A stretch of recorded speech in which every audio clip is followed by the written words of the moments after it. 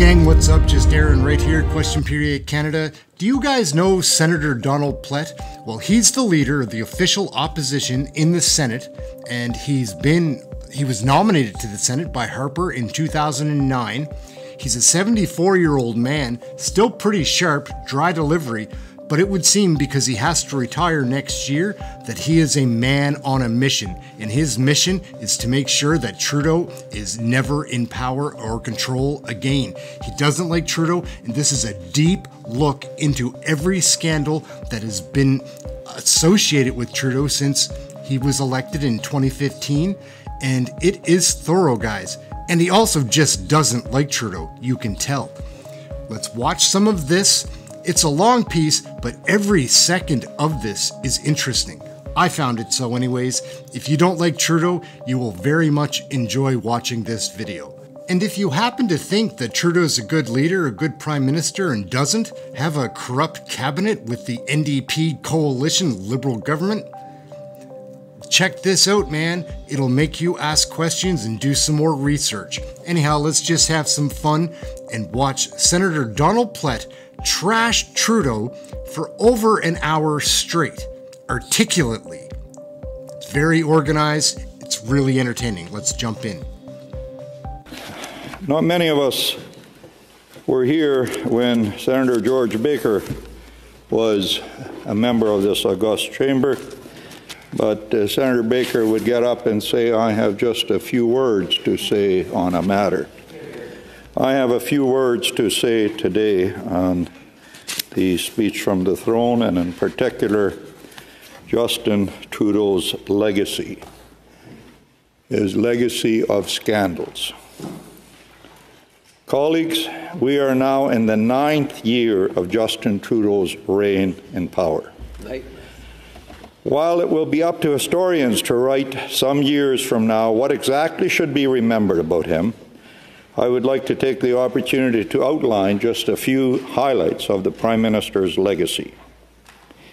In his 2015 report on senators' expenses, former Supreme Court Justice Ian Benny wrote the following: "Senators also play a significant role in questioning, criticizing, and holding to account the government in the traditional language of Sir Walter Bagehot. It falls to the Houses of Parliament to inform the nation of defects in administration, and even of teaching the nation, altering it for the better, teaching the nation what it does not know." Colleagues, this is what this speech is about. Teaching the nation, telling the nation what it may or may not know about Justin Trudeau, or rather reminding Canadians what the last 9 years have been all about. A nightmare. I know some of you dream about a Senate that would be above partisanship.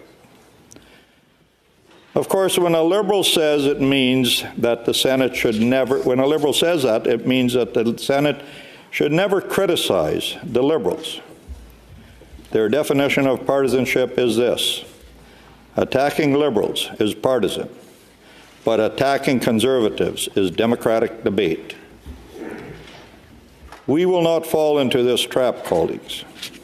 To quote the Prime Minister himself, "If the Senate serves a purpose at all, it is to act as a check on the extraordinary power of the Prime Minister and his office."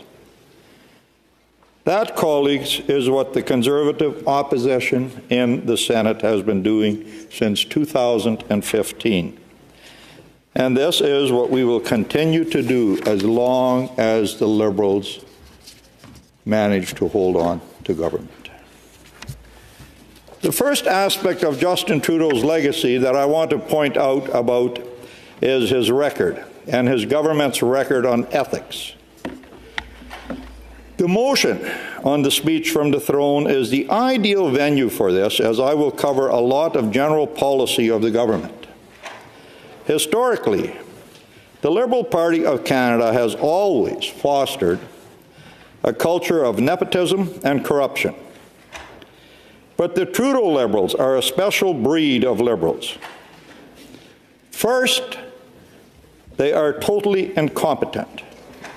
So their many, many ethical breaches are a mix of goofiness, incompetence, and moral turpitude.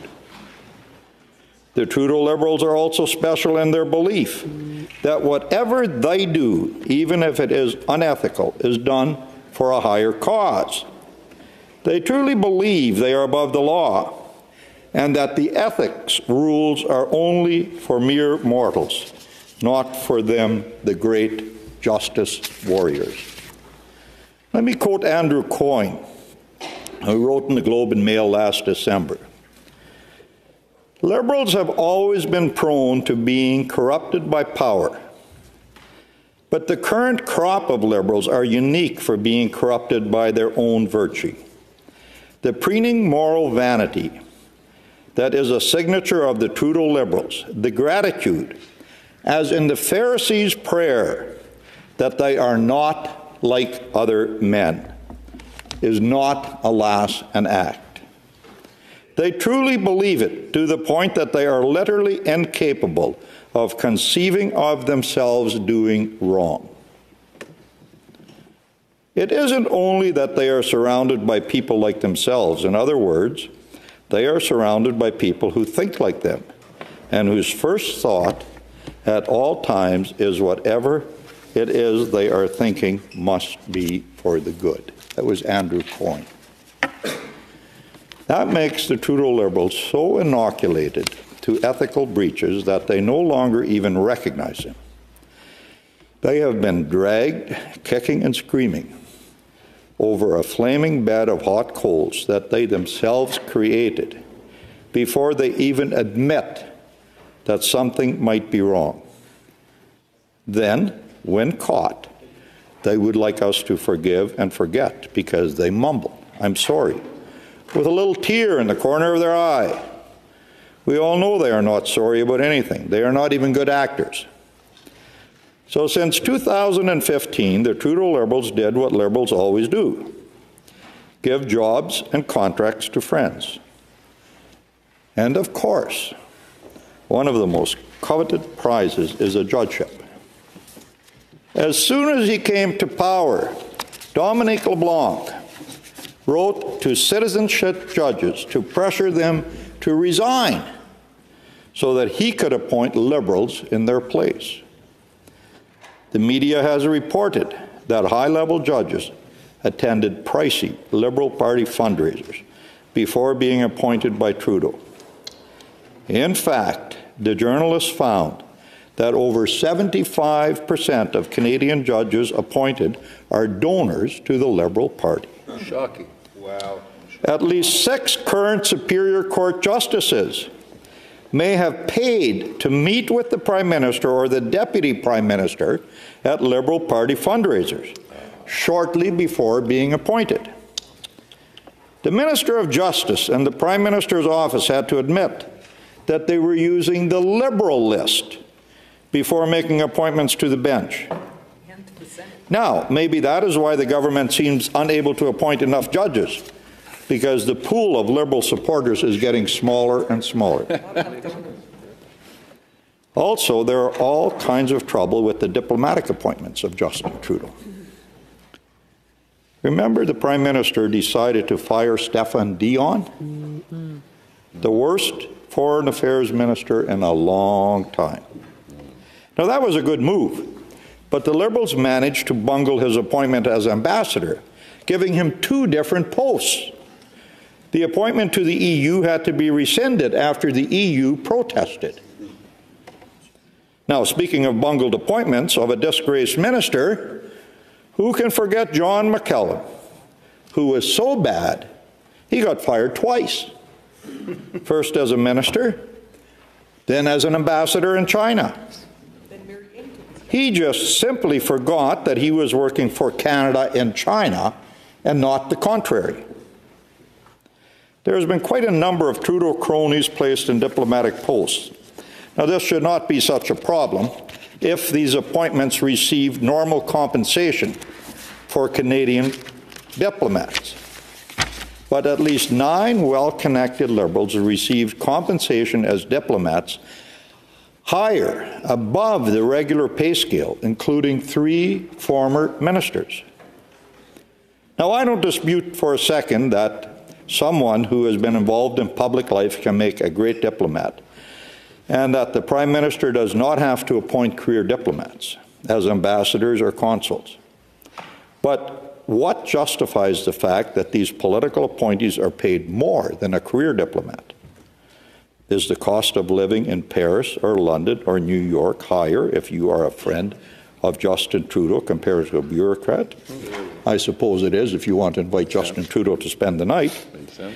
This is a very good example of what Canadians know as liberal entitlements. Now, one of those overpaid liberals is Bob Rae, the ambassador in the United Nations, a former liberal leader. The man managed to insult a list of people through Twitter, including the British Prime Minister and the Quebec government. Is this what is expected of an ambassador under the Trudeau government? Were these tweets authorized by someone at Global Affairs? We don't know. I filed an order paper question on this, but they remain unanswered after 2 years. Oh yeah, we're supposed to change the rules so that Senator Gold is obligated to answer our questions.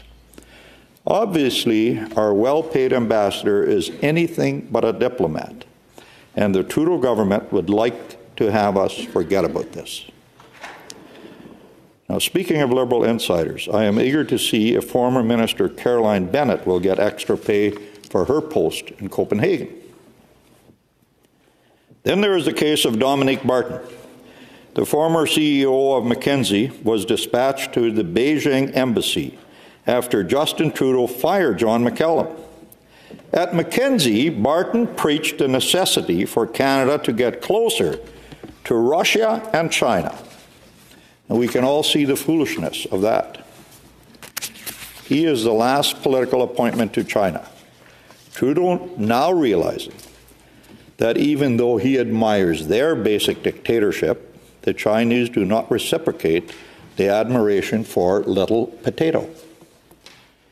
Barton is also believed to be the architect of the Liberal open-door immigration policy and of the infrastructure bank, 2 of the many disastrous policies of this government. The exact role of Mr. Barton in the shady dealings at McKinsey while he was there is still unknown.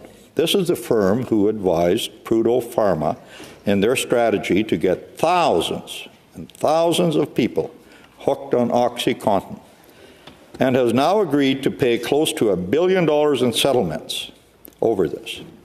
To trust the CEO of this organization represents at best a serious lack of moral compass on the part of Justin Trudeau. Another overpaid Liberal and good friend of Justin Trudeau, David McNaughton, was the first and only ambassador that was investigated and found guilty by the Ethics Commissioner in Canadian history. Wow. Speaking of the Ethics Commissioner, following the resignation of Mario Dion, the Liberal government decided to appoint Martin Richard, Dominique LeBlanc's sister-in-law, to replace him. They didn't see anything wrong there until the public uproar forced Ms. Richard to step down. Again, to quote Andrew Coyne, they are literally incapable of conceiving of themselves doing wrong. Appointing your sister-in-law cannot be nepotism when you are a Liberal. Not my words, Andrew Coyne's. After Ms. Richard left, Justin Trudeau left the position open for 6 months. He then appointed a career bureaucrat as interim commissioner, and after another additional 6 months made this guy permanent. Obviously, the Liberals do not take the position seriously. The fact that the Liberal government is by far and out the worst offender ever in terms of ethics probably explains why it is not interested in appointing someone who is not connected to them and who will do that work seriously. Speaking of agents of Parliament, you will remember the Trudeau government decision in 2017 to nominate Madeleine Millière as Official Languages Commissioner, only to see the former Liberal Ontario MPP withdraw her candidacy when it came to light that she had discussed this position with key members of the Prime Minister's office. But worse than just bad appointments, the Trudeau government clearly has an agenda of starving the different officers of Parliament by not giving them enough resources to do their job. The Liberals are making sure the extent of their incompetence and corruption is not known by the public. As the Auditor General herself, Karen Hogan, said, when you're dependent on getting funding from an organization that you audit, then it has an ability to impact your independence. The Trudeau government has even tried to undermine the credibility of the parliamentary budget officer when he found out that the government policies on the environment are not worth the cost. Environment Minister Stephen Guilbeault attacked the PBO while Gerald Butts called him incompetent and accused him of doing real damage to the policy discussion in Canada. Liberals only respect the referee when he doesn't call their penalties. Of course, the Governor-General is not part of the government, but it is the government that recommends the Governor-General appointment. And it is the government that manages the office of the Governor-General. Former Governor-Generals have an expense account of $206,000 per year, on top of their $150,000 annual pension for life. While you may have the details for expenses of all ministers, MPs, senators, and their staff, the Canadian public does not have access to the details for former Governor-Generals. The Office of the Secretary to the Governor-General is unable to provide this level of detail, we learned in 2021.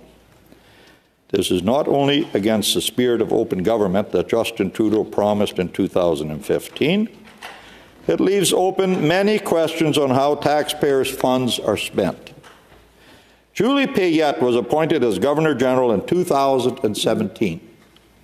She was handpicked by the Prime Minister himself after he refused to follow the process put in place by Prime Minister Harper to have a committee vet the nomination. Surprising for somebody who likes committees to help him do his appointments. She was appointed without a thorough due diligence. Now, a vetting process would have shown she was investigated for running over a pedestrian. It would have shown that she was investigated for violence against her spouse. It would have shown that in all her previous positions, she had to deal with accusations of harassment. We have learned that from the media after she was appointed.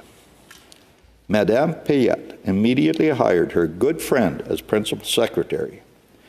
She requested renovations to Rideau Hall to give her the possibility of exiting the building out the back door without having to see those pesky tourists that come to visit Rideau Hall. She managed to insult Canadians who believe in God in her first speech. And she decided to freelance in the speech from the throne. She had her plane fly her from Ottawa to Maribel, a 20-minute flight, so she could go to her cottage with meals cooked by her chef at Rideau Hall. And when the stories about her treatment of her staff became public, Justin Trudeau had no choice other than to fire this modern-day Marie Antoinette. This debacle cost Canadians millions of dollars, not only with her frivolous expenses, but in damages paid to her numerous victims she left behind. If there is an appointment that would be a symbol of Justin Trudeau's legacy, it is this one, done on a napkin, based simply on the legend surrounding the individual, not her actual qualities. All spin, no real thinking, no due diligence, and disastrous results. So, in 2021, even Dominique LeBlanc admitted that, and I quote the Canadian press, Plett PIERRE fiasco shows need for stronger GG vetting process. They still could not find a bilingual Canadian to fill the job. Now, this would not have been so bad if our actual Governor General was a superstar. But on the contrary, you hear about her only when media is able to learn about her lavish expenses. Like $100,000 for food on flights to Dubai, the equivalent of $218 per plate. This trip, where she invited 40 friends and acquaintances, cost Canadian taxpayers $1.3 million. Wow. Spending at Rideau Hall increased 11% in 2022, and we can expect a similar number for 2023. Cost of the Vice-Regal office is now around $40 million annually. And even if this is an eye-popping amount, the Trudeau government rejected an all-party demand for more public accounting and scrutiny of Governor General Mary Simon's expenses. You have to wonder why the government is so afraid to show the details of those expenses. Not only has Justin Trudeau managed to damage the reputation of Governor General's position with mediocre appointments, but he also managed to destroy the stellar reputation of David Johnston, one of the best Governor Generals that I can remember, in an attempt to cover up his own refusal to defend Canada from foreign interests and threats. When news came out that China managed to meddle in Canadian elections, the Prime Minister tried to hide the help he got from Beijing's communist government by using Mr. David Johnston. Trudeau appointed his family friend, his ski buddy, his cottage neighbor, and a member of the Beijing-funded Trudeau Foundation to this fake job of special rapporteur intended to legitimize another Liberal cover-up. After 8 months of denying clear evidence of conflict of interest, after refusing to respect the will of Parliament to allow a public inquiry, and after hiring Liberal lawyers and consultants to try to legitimize this sham process, the Prime Minister's rapporteur finally did the right thing and resigned. This circus cost taxpayers millions of dollars in fees to well-connected Liberals for nothing. The public inquiry is just starting, but we already know that a lot of evidence on foreign influence over the results of the last 2 elections was swept under the carpet by the special rapporteur. The mix of incompetence and willful blindness by the highest levels of bureaucracy when dealing with this is simply staggering. Because of government, the rot is throughout the government. Because, of course, the rot is throughout the government. Let me quickly go through a list of the greatest hits of the government scandals under Justin Trudeau. I won't go through all of them. It would take weeks. I will only go over a couple of examples. First, there are those funds given to bigoted anti-racism consultants. Yes, you heard it correctly. Folks who pretend to be against racism, but is only a facade. Laith Marouf, a well-known violent anti-Semite, received $500,000 from the Trudeau government for his work on racism. That was not an isolated incident. The Community Media Advocacy Centre from Montreal also received grants, even if this organization regularly posts anti-Semite diatribes.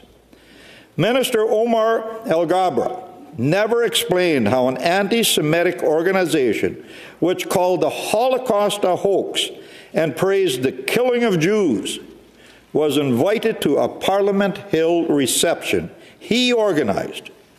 And there are others like this. It is not surprising, then, that the Liberals are selective on which racism needs to be combated. They are funding a group called Canadian Anti-Hate Network, who themselves admit they will not deal with anti-Semitism by leftist groups because they focus on hate from the extreme right. No hate on the left. It is not just the consultants that can be anti-Semitic. The Liberals will also hire anti-Jews in ministers' offices. A senior legal advisor to the Liberal Crown Indigenous Relations Minister shared social media posts condoning Palestinian revolutionary violence and supporting Palestinian liberation through whatever means necessary, and used a hashtag calling for the destruction of Israel.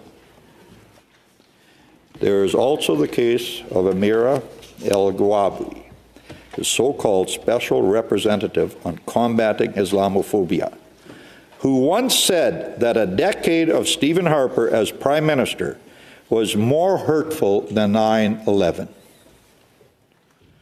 She has a very narrow focus. She sees only one type of discrimination, sees it everywhere coming only from the right side. Another high-priced Liberal appointee that brings nothing and has no credibility. Let me go to another type of Liberal scandal. All senators here know this. Liberals' times are always good to Liberal insiders. Patronage, nepotism, money flowing to good friends and political allies. That has always been a staple of Liberal governments in Ottawa. So it is not surprising that we have seen a lot of this in the last 8 years. It is well known that several Liberal insiders made a lot of money following the legalization of cannabis. FinDev Canada invested $43.4 million $43.4 million in a Kenyan phone company, Cpac. Jesse Moore, an activist from Toronto with Liberal connections, was the owner of that company.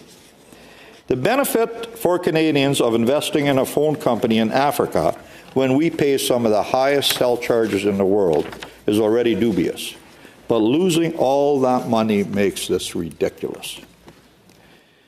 The Trudeau government gave money to Canada 2020 to sponsor a conference that featured Liberal cabinet ministers as speakers. Canada 2020 is a self-described progressive think tank run by Tom Pitfield, a longtime friend of Justin Trudeau and husband of Liberal MP Anna Gainey, the former president of the Liberal Party of Canada. Sustainable Development Technology Canada is now known as the Liberal Green Slush Fund. More than $150 million was diverted to companies owned by board members. The board chair and the CEO both resigned. The government is trying to pretend that it was caught by surprise. But we now know that the minister was warned years ago that there was a problem here. As usual, the government is working to cover up this other scandal, throwing money at consultants to prepare reports while they shut down any real investigation with the help of the NDP. And yet we always hear Senator Gold tell us, but we take this serious. The government takes this seriously. Heard it 4 times today. In 2020, Medicago, Inc., a firm in John Duclos' riding, was paid $150 million for COVID-19 vaccines that were never delivered. It received $173 million in research money, a total of $323 million in federal aid. Medicago was to build a vaccine factory, but that never happened. Once again, the Liberals, with the help of their friends, shut down any investigation into why the taxpayers paid such an amount and received absolutely nothing in return. The COVID crisis was synonymous with an open bar for sole source contracts to Liberal insiders. We will never know the extent of this. The government has steadfastly refused to give a detailed accounting of the money spent. But because of the Senate Conservative opposition, over and over, we were able to learn that the consulting firm Accenture was given $208 million contract to administer the pandemic business loan program, something the public service should have done. Large part of the work was done from Accenture's Brazilian offices. The government lied about that for months on end. Speaking of consultants that have had it good under Justin Trudeau, the Liberals are now spending more than $21 billion, yes, billion, dollars a year on outside consultants, even though the public service has grown by 100,000 people since 2015. Justin Trudeau still doubled the amount of taxpayers' money sent to consultants. McKinsey, Dominic Martin's firm, the guy I already spoke about, received more than $100 million since his friend Justin Trudeau came to power. KMG, Deloitte, PwC, EY, they all got rich under this government. It is so bad that the Liberals actually gave a contract to KPMG to study how to reduce the number of contracts given to consultants. It would be funny if it wasn't so terribly, terribly sad. No wonder this government is morally bankrupt. It comes from the top. Katie Telford and Gerald Butts received more than $200,000 to move to Ottawa, even though they had been working for years in Trudeau's office. Where? Right here in Ottawa. But I guess they moved across the street. Let me turn to what I think is the podium, the top three of the Liberal government scandals so far. And I say so far because we have no idea what we might learn about the Liberals' corruption down the road. There could be a book on each one of these, or at least a long chapter in Trudeau's biography. So I will not get into all the details. I'll just give you a reminder. The first scandal in the top three is the SNC-Lavalin affair. This started when the Liberals snuck a change into the criminal code, into the budget bill, to allow the government to make deals with corporations found guilty of corruption.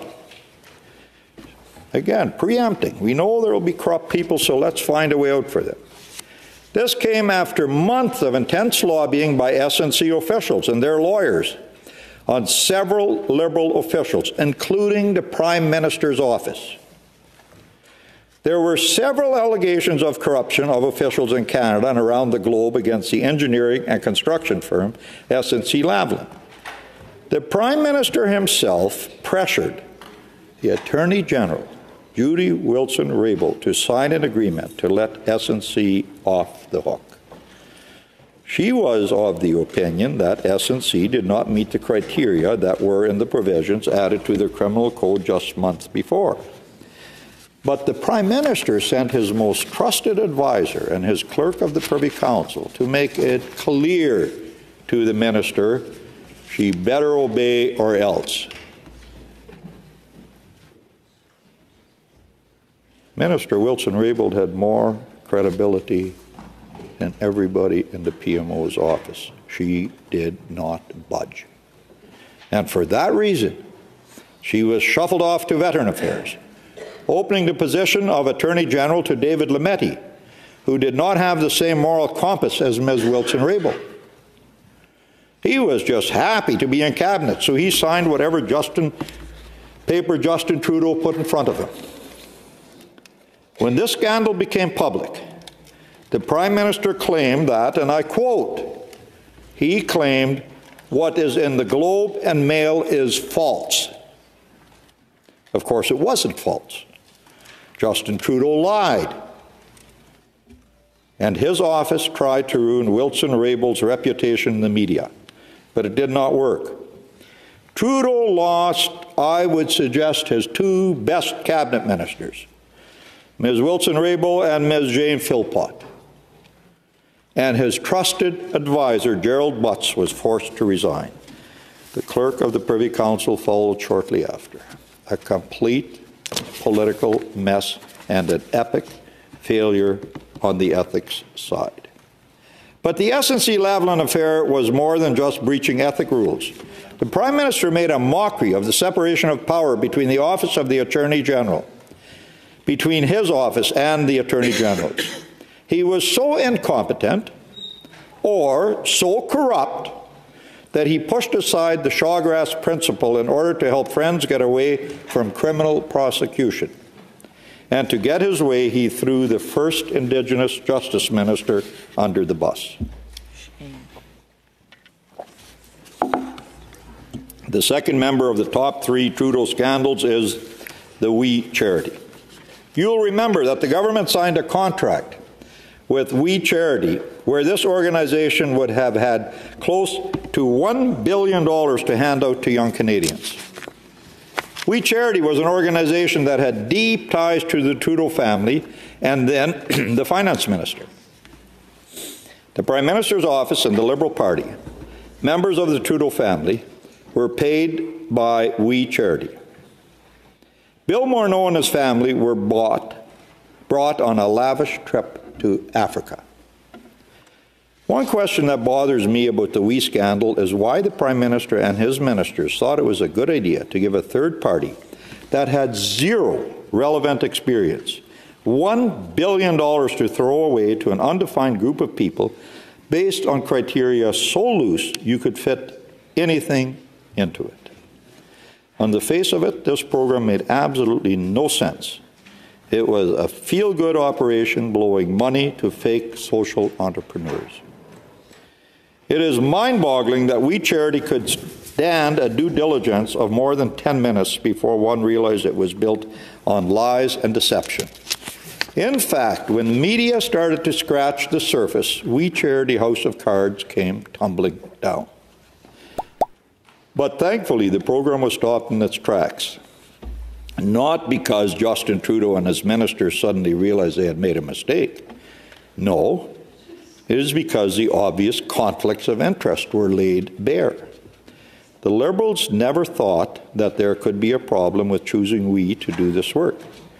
It is incredible that there could be these many conflicts of interest converging on one government program, and yet it didn't raise any red flags with anyone in the Prime Minister's office or around the cabinet table. There is no explanation for this except that this government is so blinded by the brilliance of their own self-righteousness that they can no longer even recognize an ethical breakdown when it's glaring them in the face. And they can no longer apply simple common sense to a decision. You could see the Prime Minister and his cabinet acting shocked and offering up lukewarm apologies, like they had no idea what was going on. You could see it in the annoyed looks that flashed across their faces when they were being asked questions by the opposition, or sometimes even by the Liberal press. It was like they were offended that anyone would dare question their motives, or anything less than Lily White. They are so steeped in their own self-righteousness that they actually believe it's real. The third scandal on this podium is the Arrive scam. I already spoke about those lucrative sole source contracts that were given all over the place during the COVID epidemic. The Trudeau government blew tens of billions of dollars on all kinds of products and services. And it is now clear and clear there were no guardrails and that money was no object. The government spent $60 million on an app that was supposed to cost $80,000. The app turned out to be badly designed and flawed. Again, thanks to the work of the Conservatives, the Auditor General was called in to investigate this. Her report was damning. It uncovered a system of corruption running through the bureaucracy where bureaucrats pose as consultants, where contracts are given to phony organizations, where work is done after several intermediaries take a cut. For example, GC Strategies and its partners have become multi-millionaires under the Trudeau government and admitted that they were paid up to $2,600 an hour for recruiting and doing no actual IT work. We don't know the full extent of this scandal. The NDP Liberal cover-up coalition is trying desperately to stop the media and the MPs from getting to the bottom of how Justin Trudeau gave millions of dollars to this shady two-person IT firm that did no actual IT work. And what is slowly coming out of this rotten system was not just for Arrive scam, that it permeated the Trudeau administration. We now know that the RCMP is investigating the Arrive scam deals, but that is not enough. In my opinion, all sole source contracts given during COVID should be made public, with an explanation as to why they were needed, why the contractor was selected, how the price was fixed, and who authorized the contract. The Arrive scam scandal also shows that Crown corporations and agencies are not immune to this Liberal mix of incompetence and corruption. Over the last 8 years, several government-appointed CEOs of those corporations and agencies left their positions prematurely and under a cloud of suspicion. The National Research Council, Via Rail, the Infrastructure Bank are examples. Because this government is allergic to openness, it is impossible to know why these people were let go.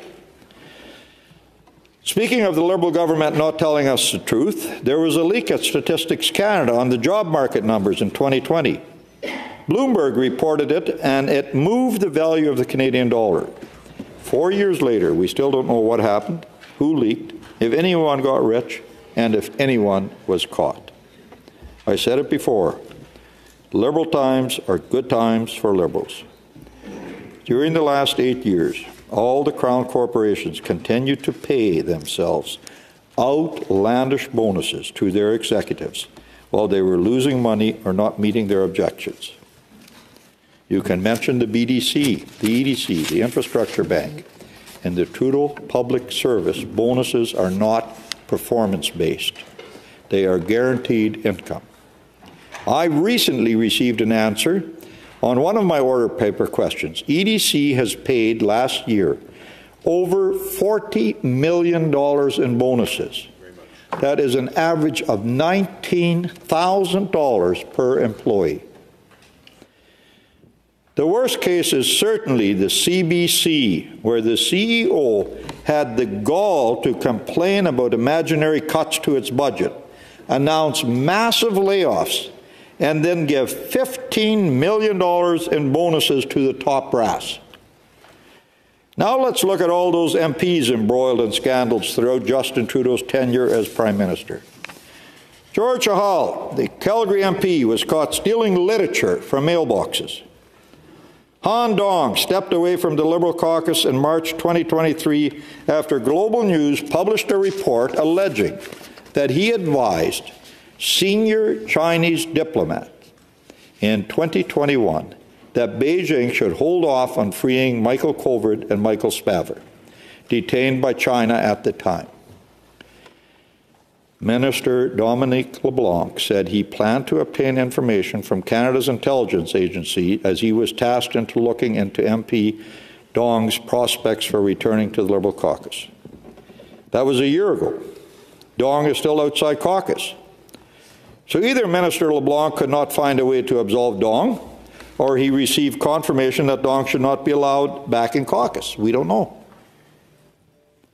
The common-law spouse of Liberal MP Lisa Hepfner had to repay Canada Emergency Response benefits that he received under false pretenses.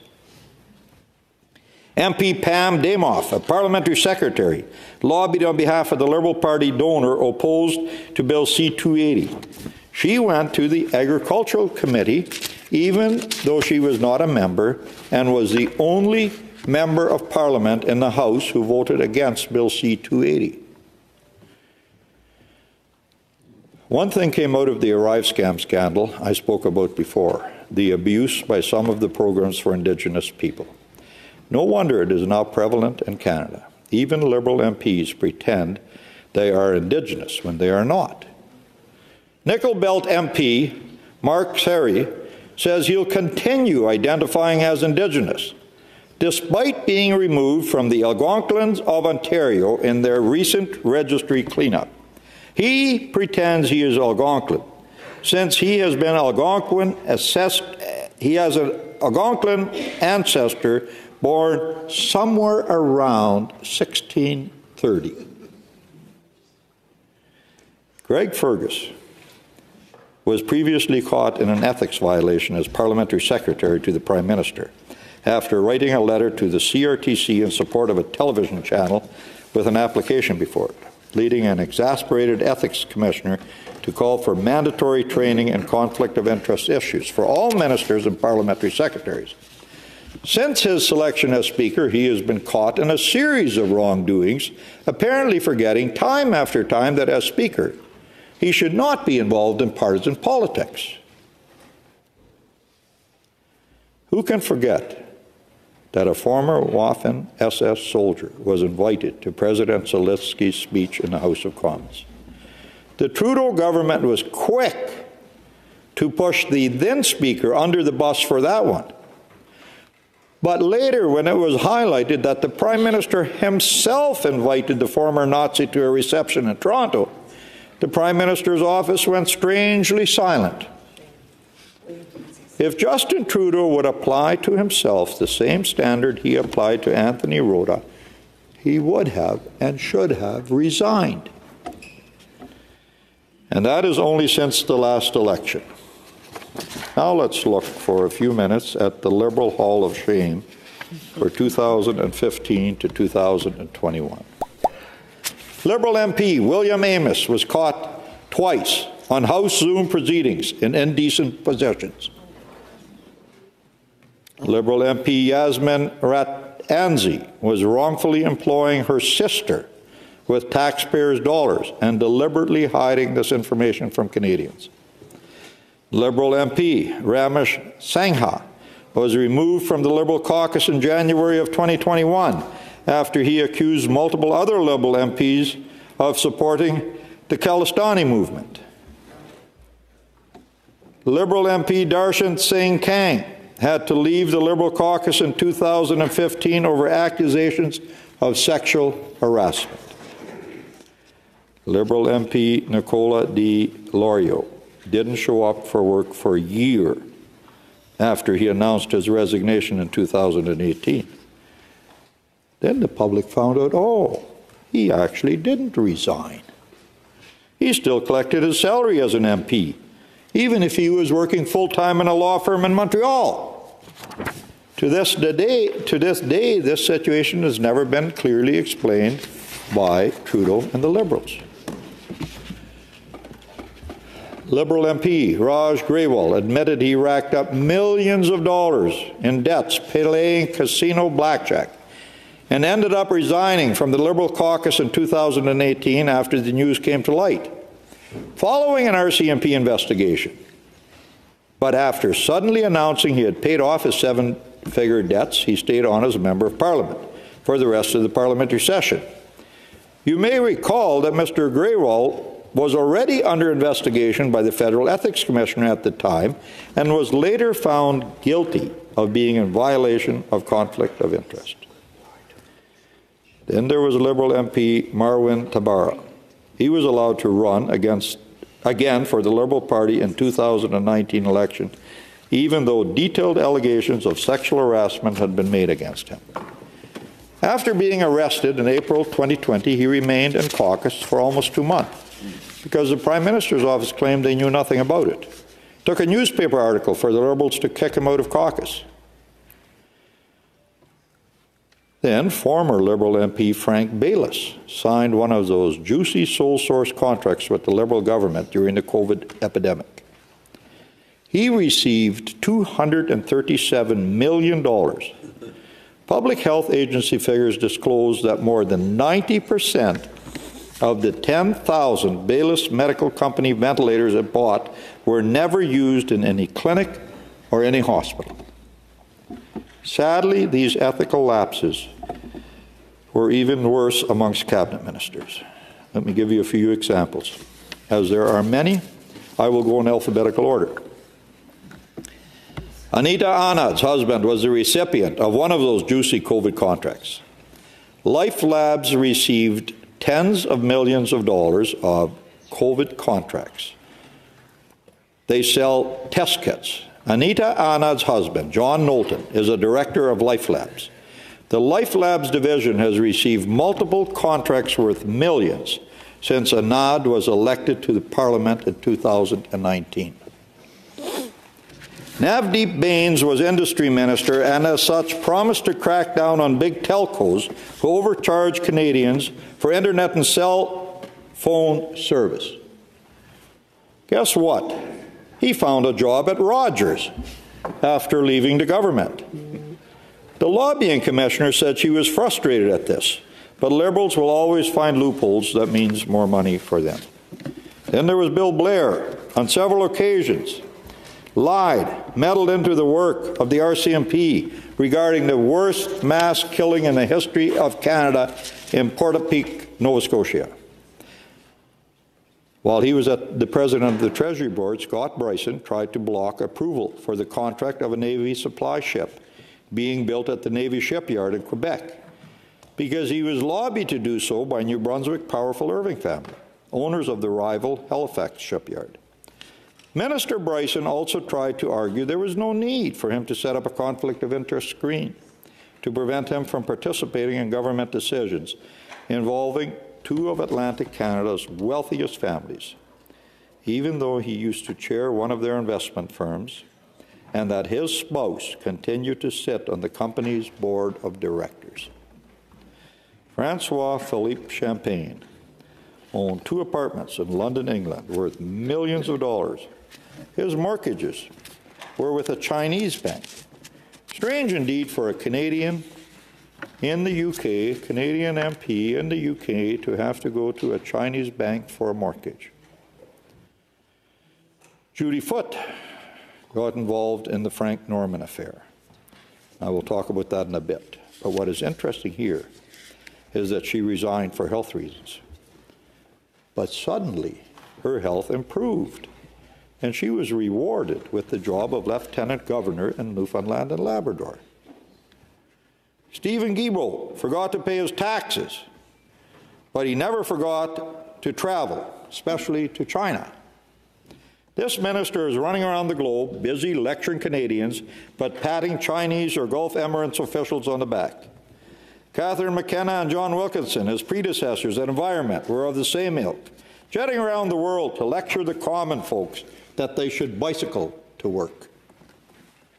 Foreign Affairs Minister Melanie Jolie's office staff didn't read an email that said her department was sending a representative to a Russian embassy party. So we had a representative at a party drinking vodka with the Russian officials just after Putin invaded Ukraine. Not reading their emails is a hallmark of Trudeau ministers and their staff. It was the excuse given by Bill Blair and Marco Mendicino and, of course, Justin Trudeau. When David Lametti was turfed from cabinet, a lot of people wondered why.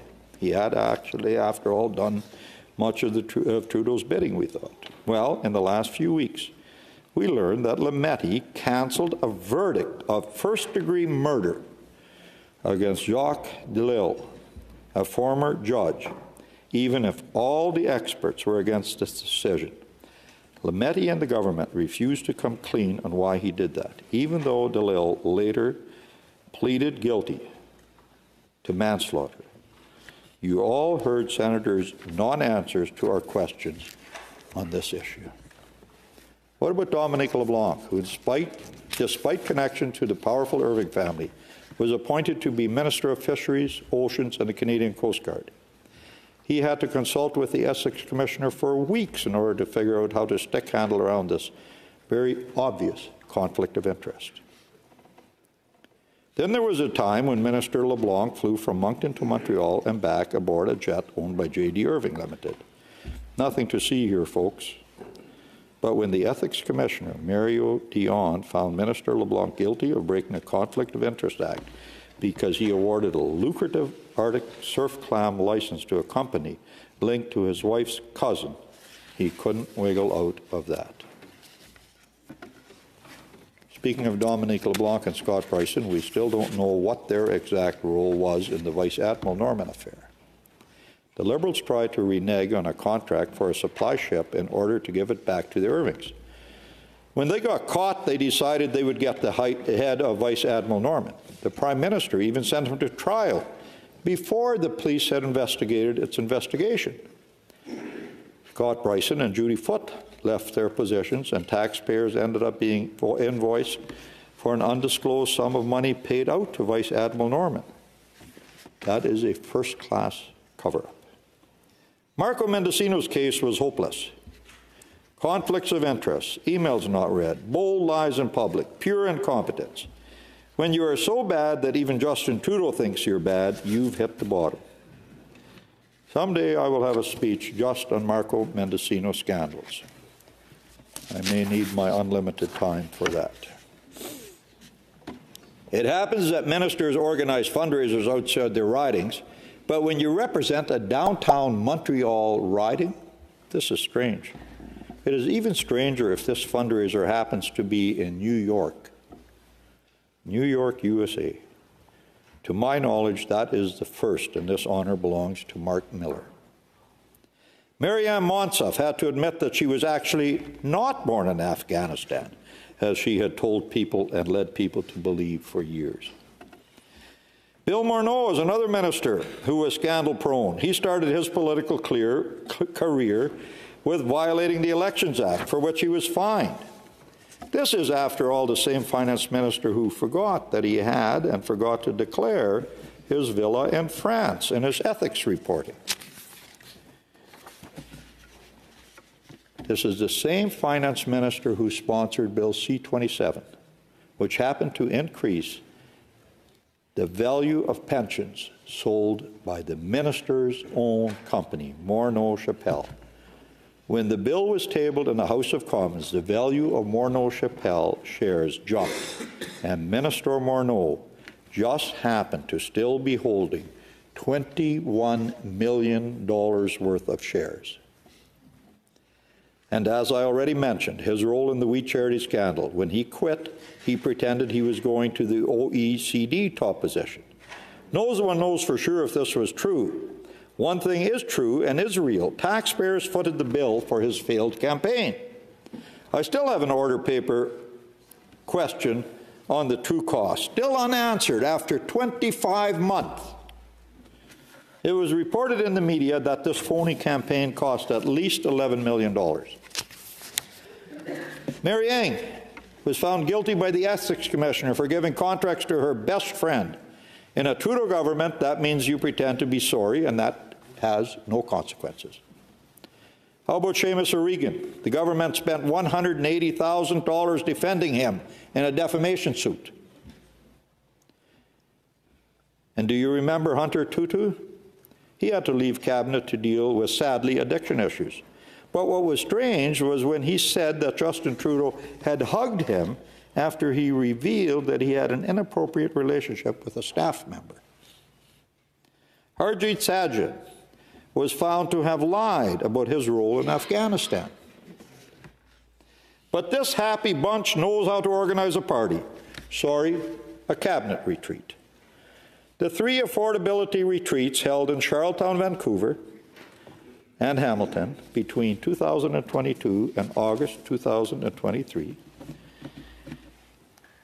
cost $1,325,000. Hey, life is better with lobster and white wine, especially when you are discussing affordability. It's not surprising to see all those ethical lapses. After all, this is the leader of an organization who sets the tone. Justin Trudeau does not believe the rules of ethics apply to him. So how could he insist that his officials, his MPs, and his ministers be any better? In 2015, we learned that Justin Trudeau was billing charities for speaking engagements, even as an MP. This was a first, colleagues, a sitting politician who charges people to hear him speak. When he got caught, he said he was sorry and wrote a check. A few weeks later, he was caught again. He had charged the House of Commons for expenses that had also been reimbursed by the organizations to which he spoke. Again, we had the "I'm sorry, here's a check" routine. This was a preview of things to come. Who can forget the "thank you for your donation" comment and incident where the PM's elitist and condescending attitude was on full display when he jeered at an Indigenous protester before that? Before that, we had Elbowgate, when Justin Trudeau pushed aside fellow MP Ruth Ellen Brosso because he was in a hurry to vote. His time was more precious than others, and pushing aside women who get in the way is something our fake feminist Prime Minister does without hesitation. That was in line with Justin Trudeau's behaviour in the Kokanee grope incident, where he groped a female journalist. Then he said, "Oh my, I would not have done this had I known that the woman was a national reporter." I guess in his mind it's more acceptable to grope a person that is not a national reporter than one that is. Now, we all remember, of course, that our Prime Minister decided that this was indeed a lesson, not just for him, but for all of us. We all know that some people experience things differently, he said. Now, let's not forget the 3, 4, 5, maybe more incidents where Justin Trudeau wore blackface because he thought it was funny to pretend that he was black. We don't know how many times he did that because he can't remember. It seems that this was a classic for Justin Trudeau, the comedian, to wear blackface. What does this show about Justin Trudeau's true character? One thing we know about him is that he likes to travel.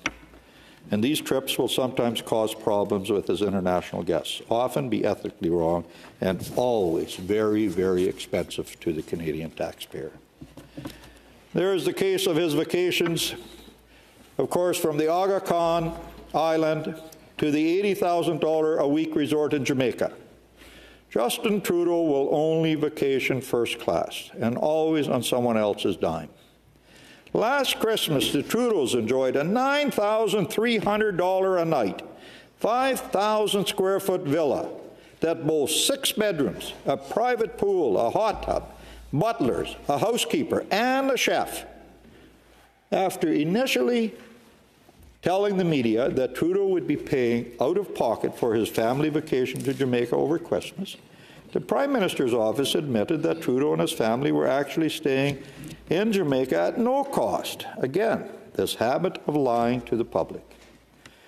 Trudeau's arrogance was on full display when he explained with a smirk that, and I quote, "Like a lot of Canadian families, we went to stay with friends for the Christmas holidays." I also spent a day or two with friends over the Christmas holidays.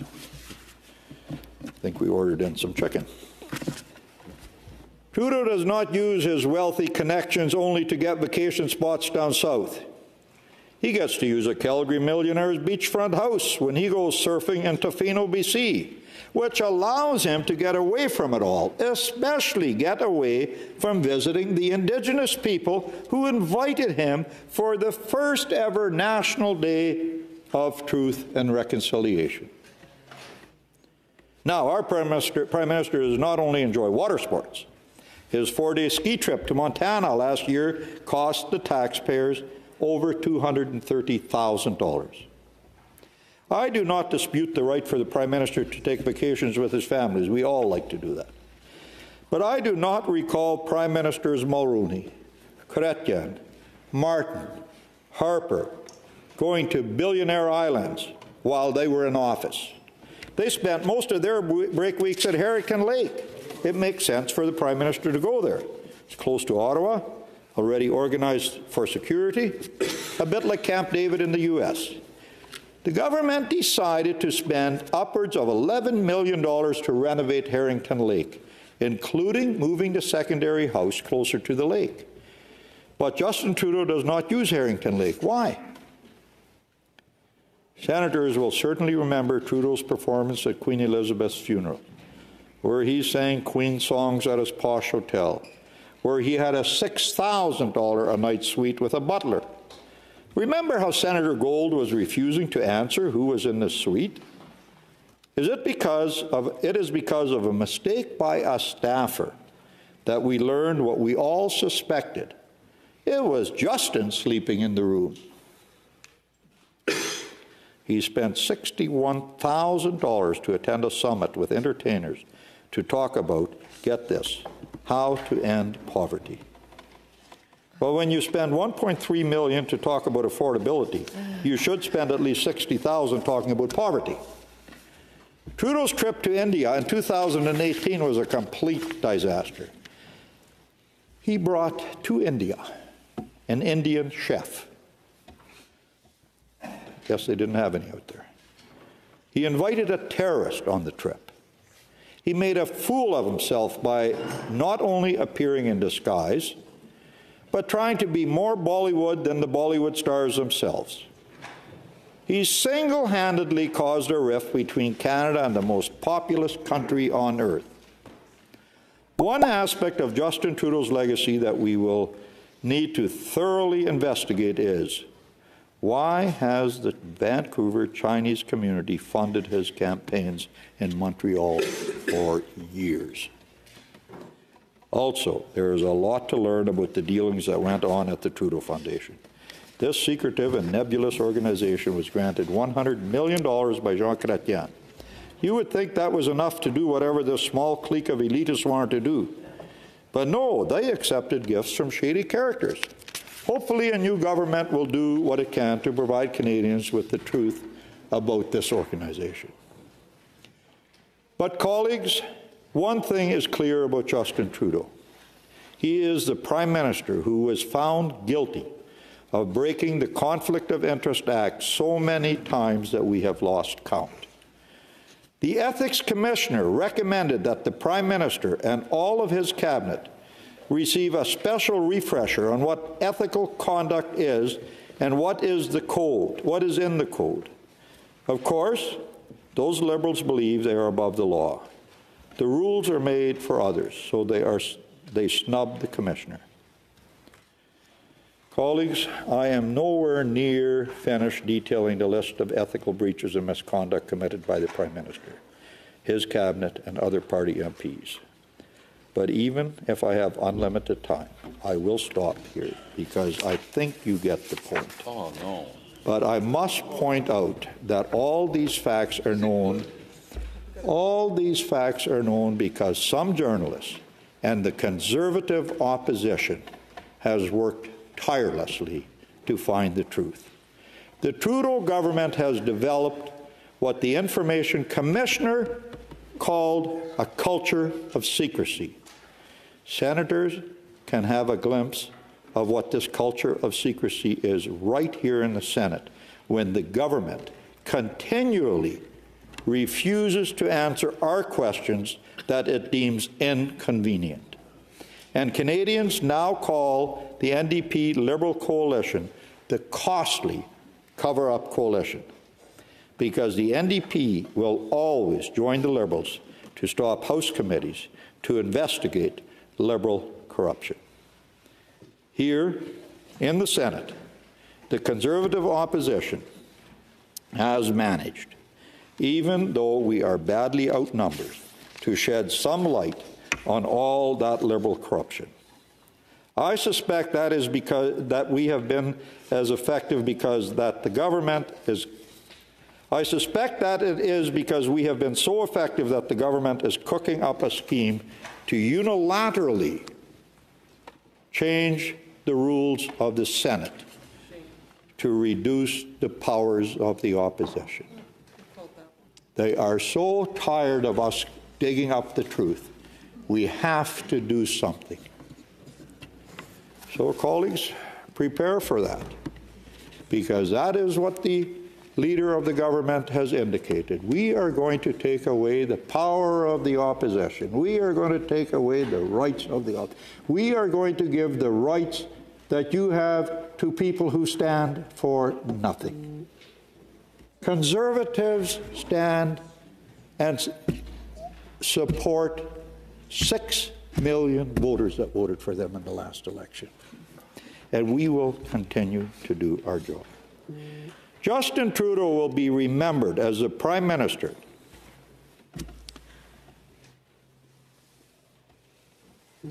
who broke the code of ethics several times. He will be remembered for leading a government that considered ethic rules as mere suggestions that could be discarded in pursuit of what they thought was the greater good.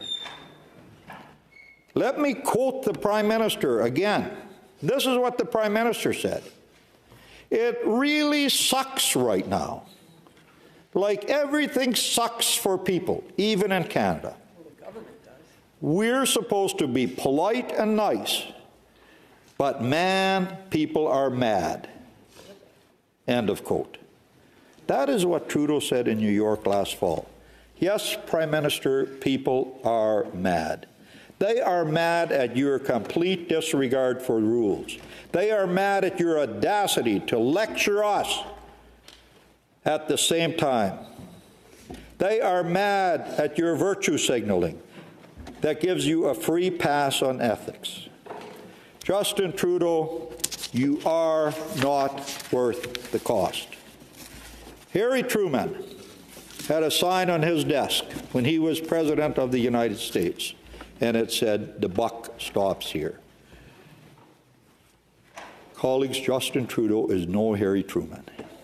He is trying to put blame on everybody and everything else.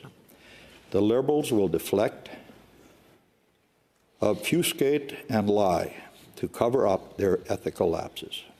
That also makes Canadians mad. Justin Trudeau will soon leave his role as Prime Minister, either because he may finally do the right thing and step down, or because Canadians will vote him out of office. One thing is sure, these scandals will be part of his legacy. Canadians will turn to Pierre Poilievre and the common sense Conservatives to bring back integrity and ethics to this government and to our country. Colleagues, I intend to cover more of what Justin Trudeau's legacy will be all about. So with that, I will move the adjournment of the debate for the balance of my time. Thank you, colleagues. After an hour and 10 minutes of seeing Trudeau getting trashed like that, do I feel bad for the guy? Hell no, I feel bad for Canadians, and more respect for Senator Donald Plett. He's very fun to watch. Imagine how much effort was put into just delivering that speech. Oh my goodness. My name's Aaron. This is Question Period Canada. Like, subscribe, come and join us. We watch all the daily Question Period broadcasts. We watch that live together. Great chat room. It's fun. Come and join that. We've got other short videos that we do. They're kind of fun and funny. And other videos that are fun and sometimes informative. Come and check us out. We've got some good things going on. I'm Aaron. Thanks for watching. We'll catch you next video. Yep. That's it. Like, subscribe, share, get notified. Take care of business. All right. Catch you next time.